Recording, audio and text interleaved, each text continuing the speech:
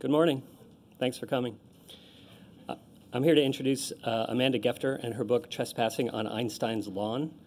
And I came to this book through a confluence of several factors. My late father was a physicist and had the opportunity to exchange a few letters with Einstein himself, and always had them locked away in the safe deposit box. It was always a special family thing. And separately, he and my mother used to go to a particular Chinese restaurant in Philadelphia all the time, and the young son, 5-year-old son of the owners, would always hang around and, being playful, but he also liked math a lot, and my dad started tutoring him in math. The young man grew up, went to Wharton, and is now at Coastal Partners, a venture capitalist out in Silicon Valley. So my dad helped spawn Silicon Valley hotshot. So when I heard of Amanda's book and that it involved Einstein, physics, fathers, Chinese restaurants, and Philadelphia, where I'm from, I realized this was a book I had to read. So without further ado, Amanda Gefter.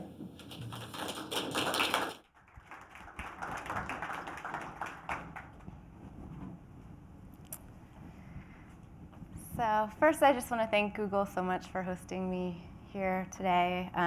It's a real privilege to be here in this building and to get to talk to all of you.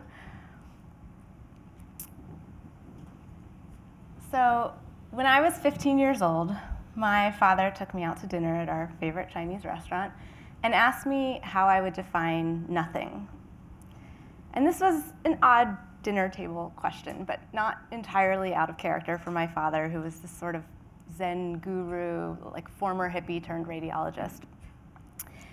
And so I said I would define nothing as the absence of something, or the absence of everything. And really, this is how everyone defines nothing, as a void. But my father had a different idea. He had been thinking about this for a while, he told me. And the other day, he had an epiphany. He was at the mechanics waiting for his car to be fixed. And it dawned on him that you could define nothing as an infinite, unbounded, homogeneous state. So a state of utter sameness that extends without bound forever. And this wasn't a semantic trick. An infinite, unbounded, homogeneous state would literally be indistinguishable from a void. It's nothing. But my father thought it was an interesting definition because it defined nothing not in terms of what it isn't, but in terms of what it is. And so he explained all this to me over a plate of cashew chicken. And then he asked me, do you think this could help explain how the universe began? Now you have to bear in mind, I'm his teenage daughter. I was not exactly the most well-behaved kid. I would not be described as studious. I was failing math class. I was not even taking physics class. I had opted for meteorology because that was what my high school offered in place of physics for the underachievers. And here my father is asking me how the universe began. And he just sort of shrugged like it was a normal thing to do and said, I think we should figure it out. And so that is how, at 15 years old, I found myself on a mission to figure out the origin of the universe. So my father and I started teaching ourselves physics. We stayed up late every night. We started amassing a crazy collection of physics books, reading everything we could get our hands on, and talking about all these ideas until my mother would yell at us to go to bed. Because if you want to understand this something that came from nothing when the universe was born, you have to look at both sides of the coin. So my father had already thought long and hard about the nothing part, and now we needed to understand the something. And that's what physics is. Which, incidentally, before I started this secret project with my dad, I had no idea what physics was. I didn't take physics class because I thought that physics was like a set of rules and numbers for describing how levers and pulleys work. And now I know that physics is about uncovering the reality behind appearances. It's about glimpsing this deep and hidden architecture of existence itself. It's about embracing the fact that the world is not what it seems, and that everything is stranger and simpler than we can imagine, and yet comprehensible. And I think if I had known that from the start, I wouldn't have taken meteorology. But eventually I graduated high school, and I moved to New York City for college. And then when I finished college, I did what any physics-loving amateur reality hunter would do, and I took a job at a bridal magazine. So I was working as an assistant at Manhattan Bride, and I was there in the office, which was really just the one-bedroom apartment of a guy named Rick, when I read an article in the New York Times announcing this huge physics conference that was going to be happening in Princeton, New Jersey, called Science and Ultimate Reality. And all the world's leading physicists were going to gather there to talk about their most cutting-edge ideas. So I'm reading this article, and a light bulb goes off over my head.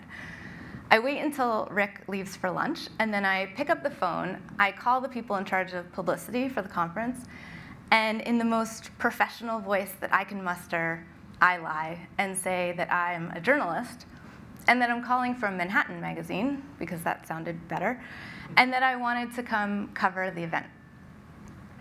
Oh, of course, we would love you to come, they said. Great, I said, put me down +1.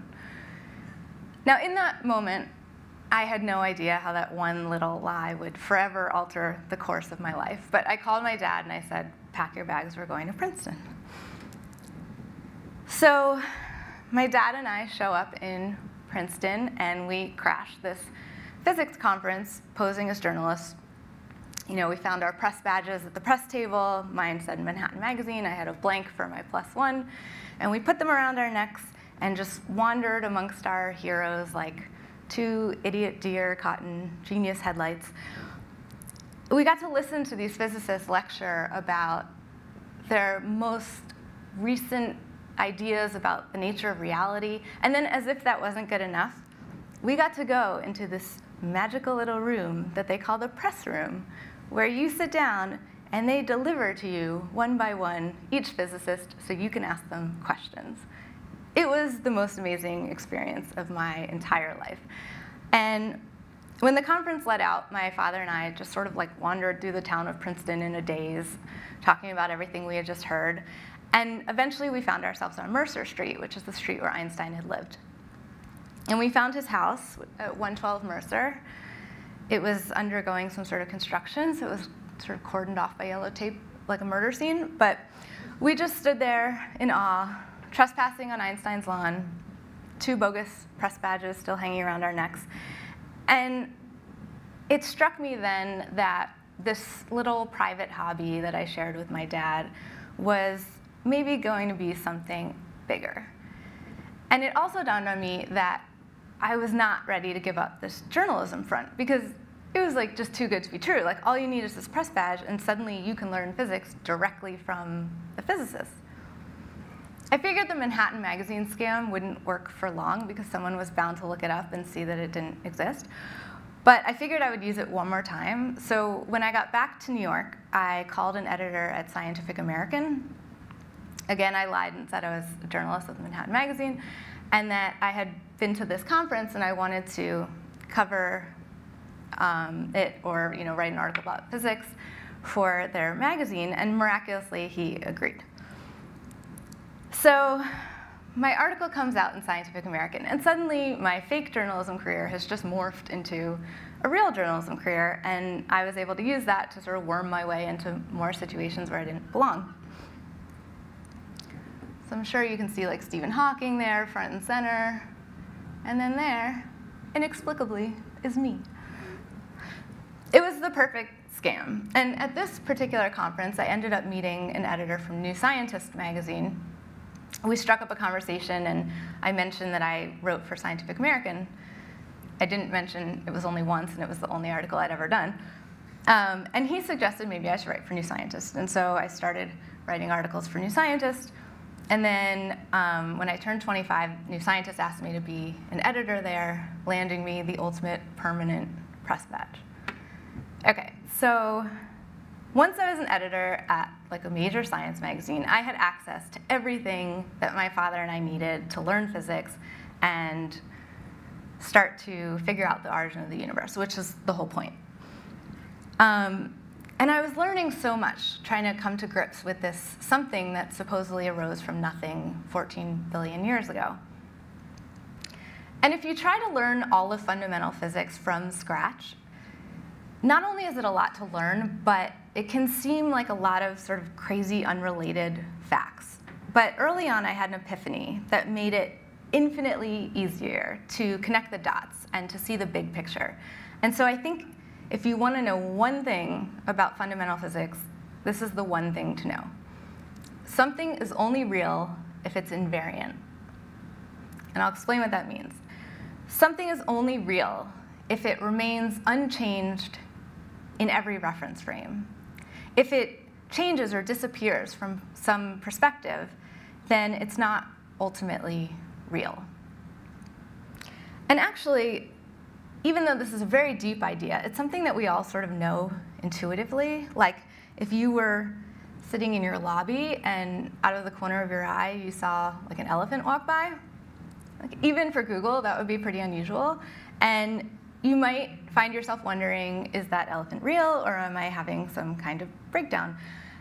And instinctively, you know there are two strategies that you can use to find out. So the first would be to get up, walk over to the elephant, and just sort of walk in a circle around it, eyeing it from every angle suspiciously, because you know that if at some angle it just vanishes, then it was something more like a mirage and less like a mammal. And the other strategy you can use is to just turn to the Googler next to you and say, do you see that elephant too? And if she says no, or just stares at you blankly, then you know that you should probably go see a neurologist. And why do you know that? Because you know that something is only real if it remains invariant in every reference frame. OK, so just because something's not ultimately real, it doesn't mean it has to be a hallucination, right? Like take a rainbow. Is a rainbow real? Not really, right? I mean, it's not subjective. It's not a hallucination. But it's also not like a physical object hanging in the sky. You can't go touch it because it's a product of your reference frame, right? You see a rainbow when you're standing in just the right spot and the sun's streaming in from behind you and the light's being refracted by the moisture in the air. And if you ask the guy next to you, do you see that rainbow too? He'll probably say yes. But if you run the test of walking around it in a circle, you will eventually see it disappear. Because it's not invariant. It's not ultimately real. It's not a fundamental ingredient of ultimate reality. And so if you want to find the fundamental ingredients of ultimate reality, the something that arose from nothing, you have to find what's invariant. So if there's one thing that you remember about physics, let it be that. It was Einstein who first recognized this link between invariance and reality. And I would actually argue that this was Einstein's single greatest contribution to physics, which I realize is a very bold statement. He did a lot of things, special relativity, general relativity. It's not even what he won the Nobel Prize for. He won it for the photoelectric effect, which is just so badass if you think about it, because it's like the thing he won the Nobel Prize for barely cracks the list of the best things he ever did. But the best thing he ever did was to illuminate this link between invariance and reality, because it set the future trajectory of modern physics in motion, and it changed physics from being a set of rules and numbers that describe how levers and pulleys work to being a way to glimpse the reality behind appearances. And there's a good reason that no one before Einstein thought of this link between invariance and reality. And it's that before Einstein, everyone shared the same reference frame. So in a Newtonian universe, the speed of light is instantaneous, which means everyone sees the same thing. So everything's invariant. And in Einstein's universe, this is no longer true. So Einstein realized that in order for every observer to see the same laws of physics, every observer has to measure the speed of light to be the same. And so it doesn't matter if you're running 1,000,000 miles an hour or you're standing still. As you measure a beam of light, that beam of light is going to be moving at 186,000 miles per second. And what's important about that number is that it's finite. Light does not travel instantaneously. It takes time, right? Light from the sun takes 8 minutes to reach us. Light from distant galaxies takes millions or even billions of years. And so looking out into the universe is a way of looking back in time. But the point is, you can't see everything. The universe that you can see is bounded by the fact that light has only had 14 billion years to reach you. And so beyond that, the universe for you is dark. Now, the boundary that marks the very edge of what you can see is called your horizon, and it's uniquely yours. You are sitting at the center of a sphere that encompasses your one-of-a-kind universe, and the person next to you is sitting at the center of a different sphere. Now, they mostly overlap, but not entirely. And so Einstein realized that in a universe with a finite speed of light, every observer occupies a unique reference frame. So you can no longer just describe the universe without first specifying from whose frame you're describing it, because things might look very different from one frame to another. And if things look very different from one frame to another, this introduces a fundamentally new problem. How do you know which things are real? And Einstein figured out the solution. Something is real if it's invariant in every reference frame. So it was this way of thinking that led Einstein to his famous discovery, right? By analyzing how things look from different frames, he was able to see that space and time, which everyone had always assumed were the same for every observer, are in fact not the same for every observer. They look different from one reference frame to another. So what I see as space, you might experience as time, and vice versa. And so space and time are not invariant. They are relative to your reference frame. That's what relativity is. But he found that there is something that remains invariant, and that is this combination of space and time, this unified four-dimensional space-time. So we might disagree on measurements of space or of time, but everyone will always agree on measurements of this combined space-time. OK, so space and time are not real. Space-time is real. And everyone always focuses on the first part because it's like really mind-blowing. Like, space and time aren't real. But Einstein actually cared more about the second part, because he knew that the key to finding ultimate reality is to find the invariant. And actually, later in life, he said that he regretted calling it the theory of relativity and wished that instead he had called it the theory of invariance.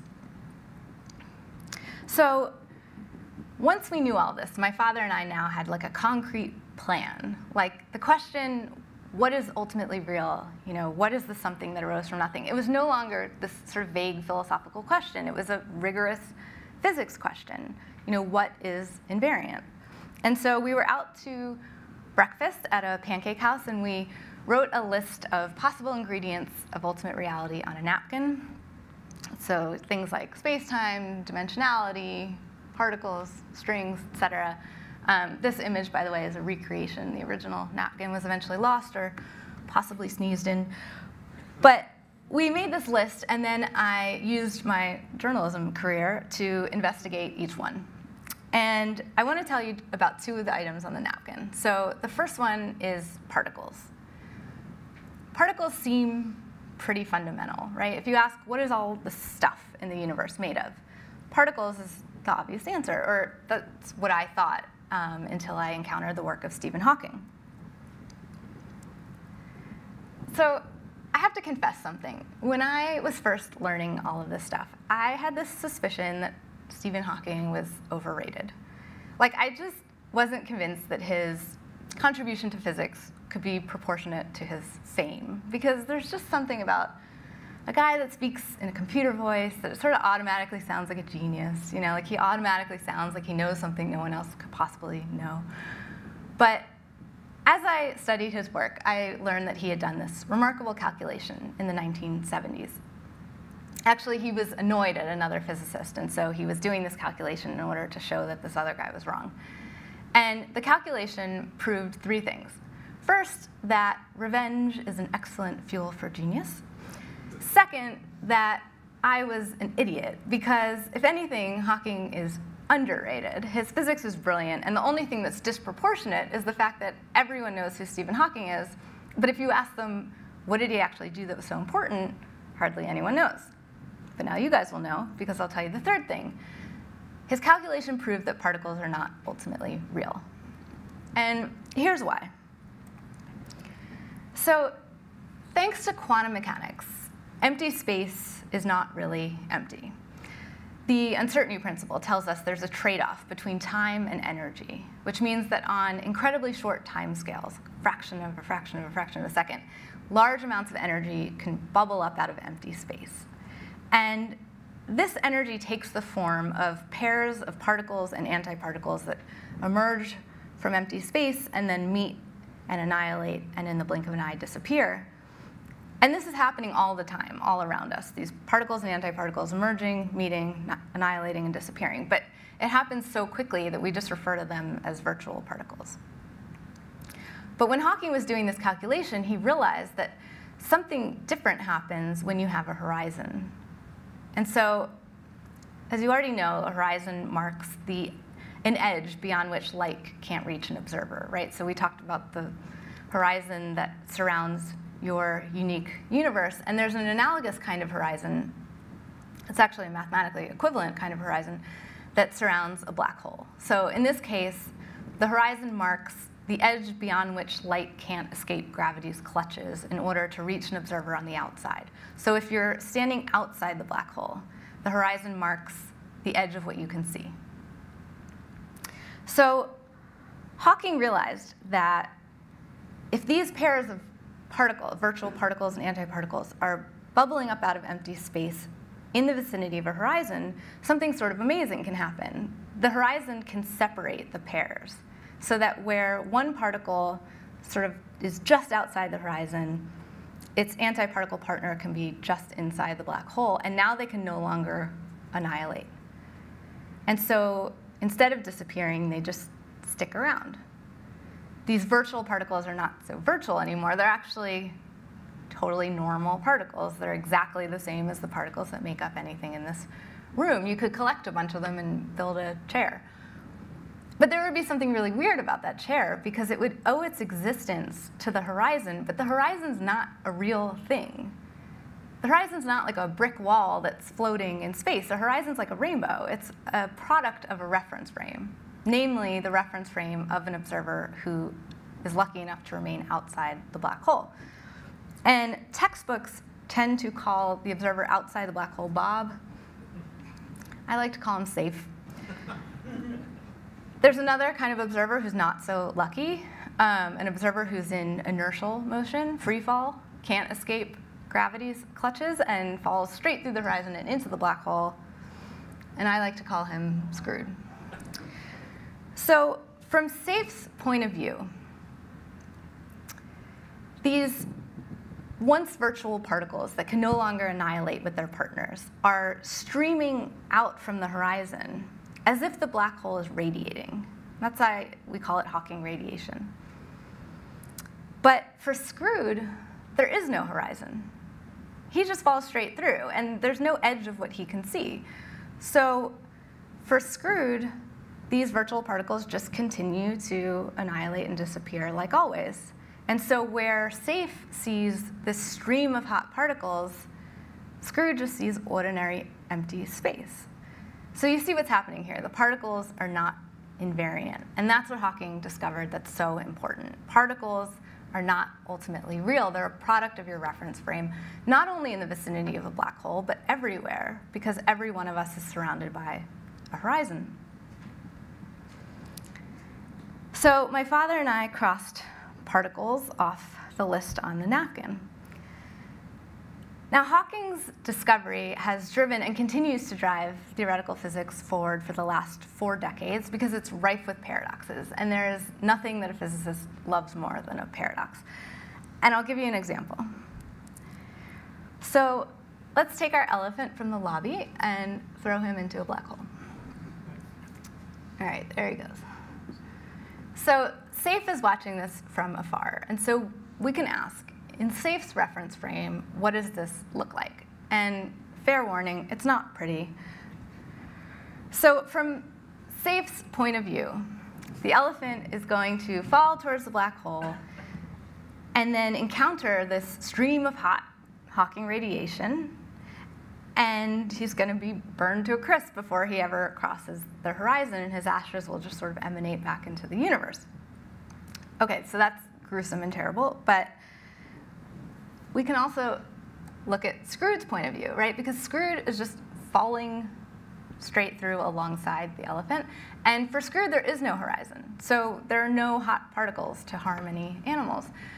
And so for Screwed, the elephant is just in ordinary empty space, and he can live out the rest of his life until he eventually reaches the center of the black hole. So there's a problem, okay? The laws of physics require that both of these stories be true. If either one of them were not true, you'd violate a law of physics.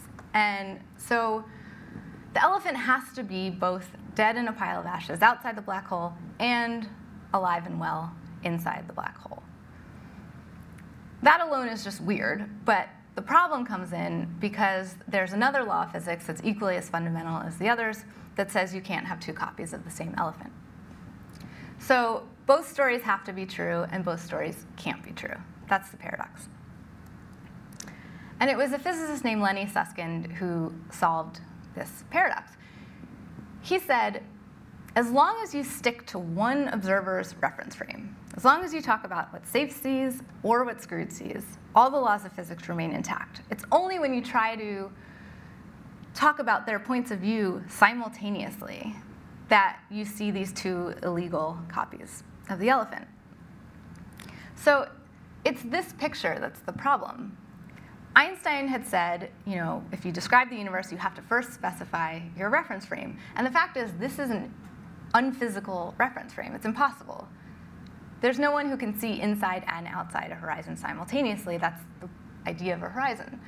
And so as long as we just stick to physical reference frames, what an observer could actually see, we never see two copies of the elephant, and all the laws of physics remain intact. So the problem is solved. But there's still something very unsettling about that, because we would like to think that there's some actual answer to the question, where is the elephant, right? Is the elephant dead outside the black hole, or is it alive inside the black hole? We like to think that there's some real answer. And what this is telling us is that there's not.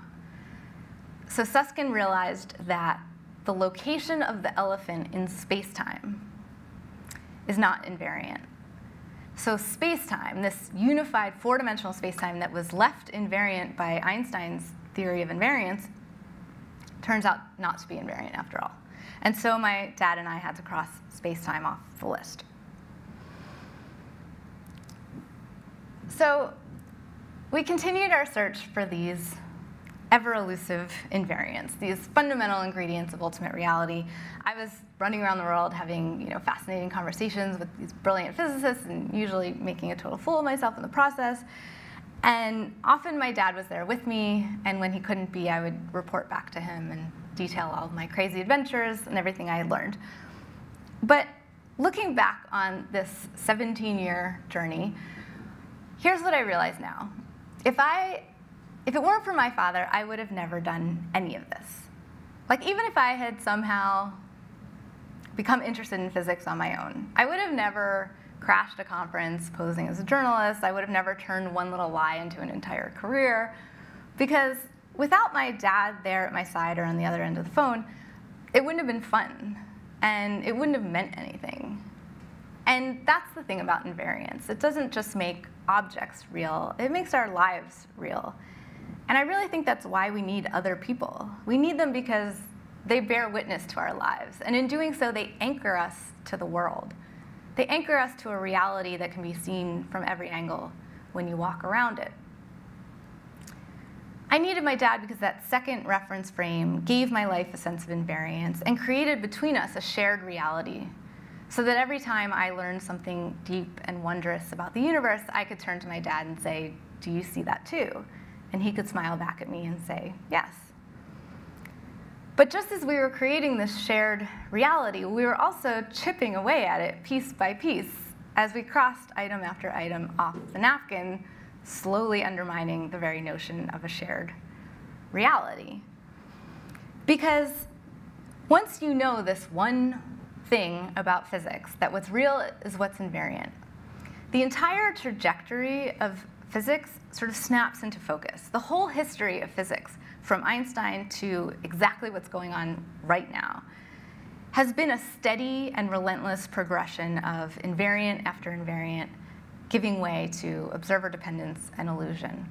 And so the list of fundamental ingredients of reality is getting shorter and shorter and shorter. And so we can ask, where does this trajectory end? Does it end with one fundamental ingredient, one invariant? one thing that everything else is made of? Well, that used to be the hope. I mean, a lot of people thought that. That was sort of the idea of string theory, right? That all these different things, all this variety we see in the world is actually all just made up of this one ingredient, these little vibrating strings. But the most exciting and interesting and challenging thing that's happened in string theory in recent years is that it's turned out that strings are not invariant. And so physicists are starting to think that maybe there's not one fundamental ingredient. And so where does the trajectory end? Does it end at nothing? Because here's the interesting thing about nothing. If you think about it not in terms of what it isn't, but in terms of what it is, an infinite, unbounded, homogeneous state is, by definition, invariant in every possible reference frame. So my dad had started with this sort of existential question of, how do you get something from nothing?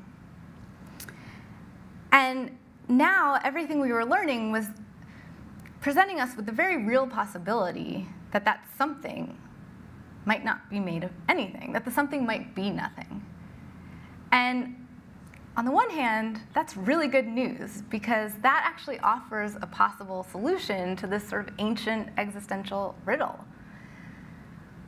But on the other hand, it's kind of a bummer when you've just spent 17 years trying to create a shared reality with your father, only to learn that there may be no such thing. Physics taught me that I have my reference frame, and my dad has his reference frame, and they mostly overlap, but not entirely, which I think is just another way to say that over the past 17 years, physics has taught me what it means to grow up. But still, I'm comforted to know that there is a reference frame in which we are together, side by side, my dad and me, and that's the reference frame that sits between the covers of my book. So thank you very much.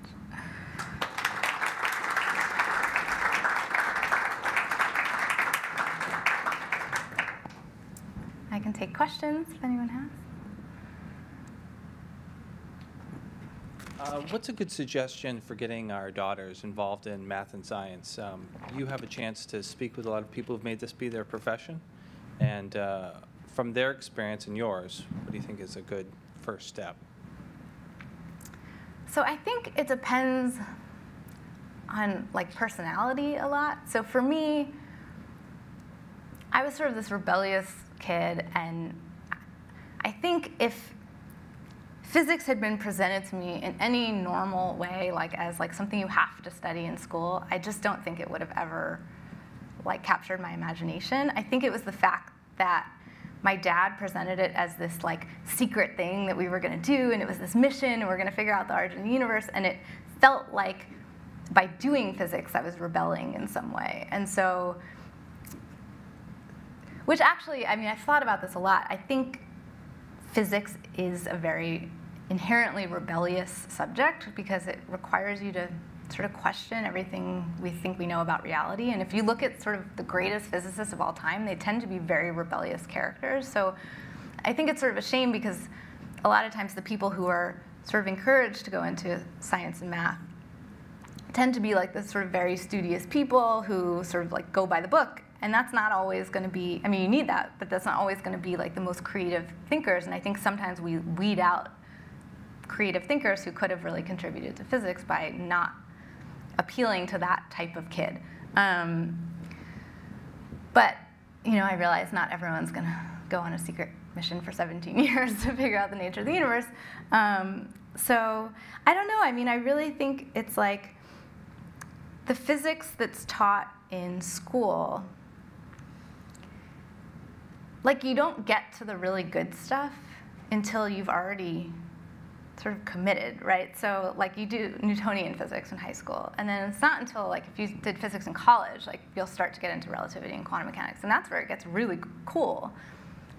But I think you can actually present those topics to kids without needing a crazy amount of math that they don't have. And so I think if there was a way to present the cooler parts of physics, the really exciting, sort of mind-blowing stuff earlier on, so that they would see that, okay, I have to get through all this other stuff, but it's going to be really good, I feel like people would be more into it that way.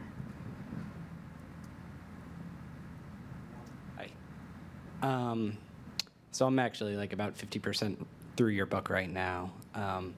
And I have this problem when reading like these sort of theoretical physics books, which is that, I usually follow through, special relativity and general relativity. But once I get to sections about, like supersymmetry and string theory and things like that, I just stop understanding. And you actually talk a little bit about this in your book, that, part of the problem here is that these descriptions aren't actually like accurate, because really they're just describing these mathematical equations. Right.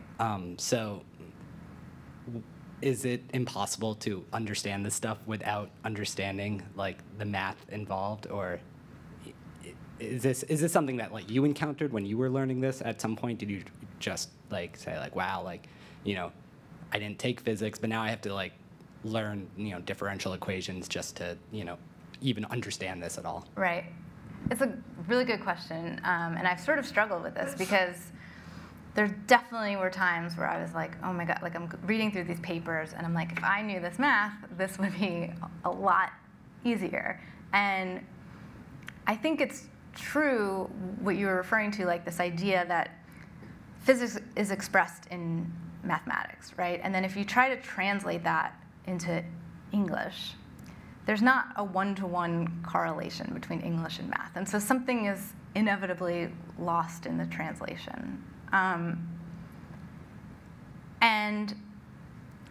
And science writers tend to rely a lot on metaphors. And so now you're almost like at another level where you're like losing a little bit of something else. It might make it easier to sort of understand, but on the other hand, you're like losing more of the nuance. And so you might say, you can't really understand it unless you understand the math. But on the other hand, like the joke that like the meaning of life, the universe, and everything is 42. Like the reason that's funny, like why is 42 not a satisfying answer? Because you want like an answer in English, right? Like you want, like a number wouldn't be the answer because we want to know what it means. And so the math doesn't tell you what anything means. And so even though you lose something in the translation, you gain a sense of meaning. And a lot of physics is really based on principles and having these foundational principles and then deriving the math from that. That's how Einstein worked. And so you can understand all the principles without understanding like the particular solutions of equations. And so I think you actually can have a complete big picture understanding, even if you can't sit down and actually do a particular problem. Yeah. So my understanding of string theory, by the way, I really enjoy your talk. Oh, thank you. My understanding of string theory is a little bit outdated. Why are strings not invariant? Yeah, great question. So there was a period of time where everyone was hoping that that was the case. And then physicists realized they had 5 different versions of string theory that were all completely consistent. And so this was sort of an embarrassment of riches. Like, you don't want 5 theories of everything. You want 1 theory of everything. And so this was sort of a crisis. And Ed Witten came along. And he realized that actually these 5 string theories, even though they look very different, are all mathematically equivalent. There's transformations that you can make to go from one to another. And that's really unexpected because you have like a theory with strings vibrating in 10 dimensions, and then you have a theory of like these membranes in 11 dimensions, and then you have particles, and you have like radically different space-time geometries and things that what would look to us like drastically different physical worlds, and they're actually all descriptions of the same thing. And so that was, people refer to that as the second superstring revolution, and that was sort of considered this amazing step because, like, oh, we don't really have 5 theories, we have 1 theory, and now we'll call it M theory, and that's great. But what M theory is telling you is that things like dimensionality and strings are not invariant, because what look like strings in one point of view, one of these theories, look like particles in another, and they look like membranes in another. And what looks like 10 dimensions in one is 11 dimensions in another. And there's no way to say that, like, it's not like one's right and one's wrong. It's just that there are two different ways of looking at the exact same thing. And so now M theory basically undermined the idea that you can have an invariant fundamental ingredient. I was snooping at your bookshelf, so I know you've run into a couple of these, and I'm not going to remember the guys' names, but there are a couple of people who look at the sort of evolving contradictions and if you wind up proving that nothing is real, like if all of our particles that make up us in this room right now originated as Hawking radiation, and so there's some frame of reference from which absolutely nothing is real, that you sort of need to find another kind of answer to things. That what I think of that is sort of like Gödel's notion of completeness and being able to prove the system is complete, and that maybe so you've got the guy who thinks that the entire universe is a cellular automata, and then there's also the sort of thought experiment thing that suggests that maybe the entire universe is a simulation in somebody else's universe. And I don't know, I just wondered what you thought about those kind of notions. Yeah, so they're all really interesting. I think the same problems sort of plague all of those ideas. And the simulation question is really interesting, and it's actually directly related to Gödel's incompleteness theorem, because the sort of main conceptual difficulty in talking about the universe as a whole, especially when you have to apply like quantum mechanics to the universe as a whole, is the fact that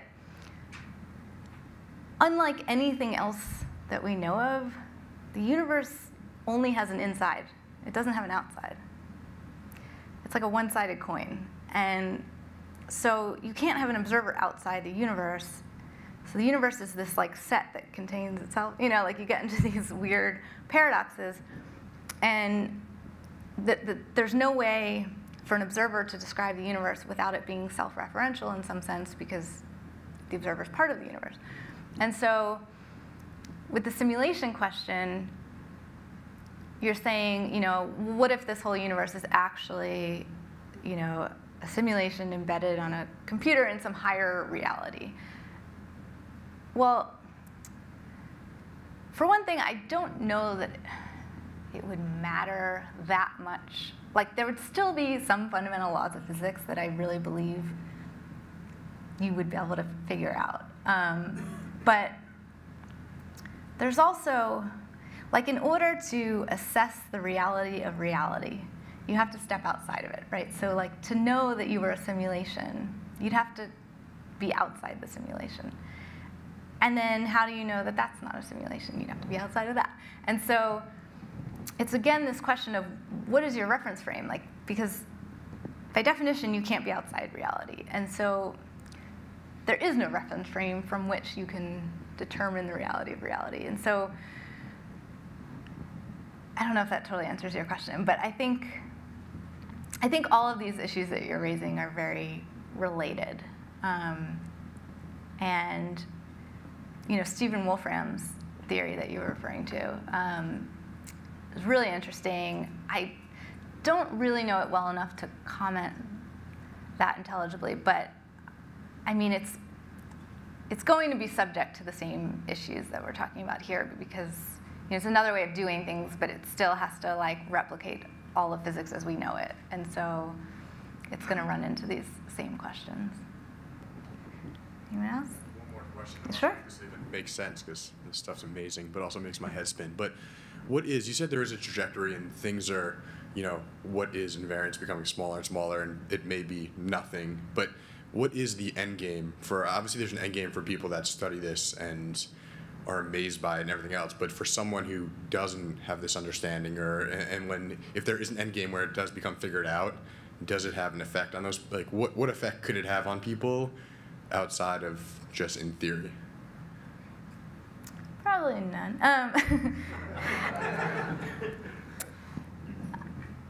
I mean, I don't think it's gonna like have technological applications or something. I mean, you never know, right? You never know. You can never see these things coming. But I think this is really just about answering sort of deep existential questions that humans have been asking for as long as there have been humans, right? I mean, the question of like, what is real? What am I? How am I here? What am I seeing? I mean, I think it's just things that we deeply want to know. And it's funny because on the one hand, it seems like incredibly abstract, especially if you're talking about 14 billion years ago and the origin of the universe, or the cosmos, which is so huge, and quantum mechanics, which the scale is so tiny, and you sort of can't like place yourself in these things. But I always have these moments where, like, because I get, I start thinking about this stuff and I kind of start taking it for granted a little bit, and then like all of a sudden I'll have this moment where I'm like, oh my God, like I'm talking about like literally like this isn't real, like I'll have like I'm talking about the stuff right here and me and all of us, and so it's not that abstract. It's just like you can't really live your life thinking about it every minute like that, or else you're gonna have a problem. But yeah, so I think it's just sort of, I think anytime you have a better understanding of the way that nature works, it's going to have some positive effect. Or maybe not positive, but it's going to have some effect. It's going to be useful in some way. But yeah, when you get to this level, like, will it be practical? Probably not. Sorry for being a stick in the mud, but if strings aren't invariant, are there any invariants in M theory? There are not that anyone knows of. And it's really interesting because when I've talked to string theorists, and I'll say you'll hear a lot, string theorists will say things like, we don't really know what the theory is. Like, we have all these equations, we have the theory, but we don't know what it's a theory of. And what they mean by that is like quantum field theory is a theory of quantum fields. String theory was a theory of strings. M theory, they don't know. Like, they have this theory and they don't know what it's describing. And there's no basic ontology there. And they're well aware of that. And it's like, they see it as either something will emerge and there will be something that is describing that we just don't realize yet. I happen to think it's actually more useful if there's not an ontology there, because now you can answer this question of how you get something from nothing. But it's really fascinating. Like M theory, if you read physics books, like everything you read will say nobody knows what the M stands for. Like, maybe it stands for mystery or mother or magic, or I think there was a Nobel Prize winner who said, I think it's the upside down W for Witten, and people had all these theories about like even you read Stephen Hawking's book, it's like no one knows what the M stands for, and I'm kind of like, how can no one know? Like, Ed Witten coined it, and he's still alive. Like, why doesn't someone just ask him? And so I went and I asked him, and he was like, it stands for membrane. Like, I originally said like, oh, it could be mother or mystery or whatever, but I was kidding, and nobody really got the joke. But so the M stands for membrane, but membranes are not invariant in that theory. And so there's a deeper point to the no one knows what M stands for, which is, even though literally it stands for membrane, I think part of what that means is they don't know what it's a theory of, which has never really happened. It's like a weird way of doing physics, but fascinating. Yeah. All right, thank you guys so much for coming.